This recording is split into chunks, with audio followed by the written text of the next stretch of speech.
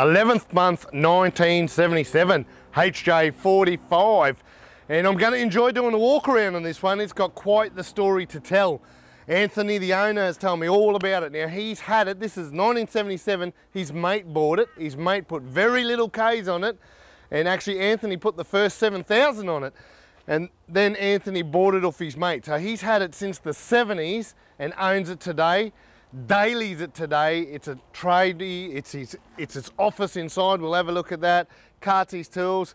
This thing has done 2 million Ks.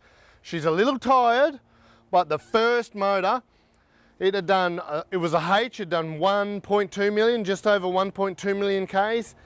He's killed it, so now it's got the 2H, and while he was there, he did the 5-speed as well. And that motor's done on 800,000, and that's why she's a little tired. She's done big Ks, and no doubt it wasn't a new motor when he put it in. But that's not why it's here. It is at Mr. Landcruiser yard for the disc brake upgrade. So it already got the 5-speed, but now it stops really nice. We put the later 40 series disc brakes on there and upgrade the booster, and she is ready to leave us. We're going to do a few little other things. As I say, she's tired. We're going to do a few other little things to it. Going to change the diaphragm and tweak it a little bit because it's got to drive back up the range up to Toowoomba. But let's take a look at the outside. We'll start up the front. Again, he's a tradie. He's got the vice up the front and jerry can holders.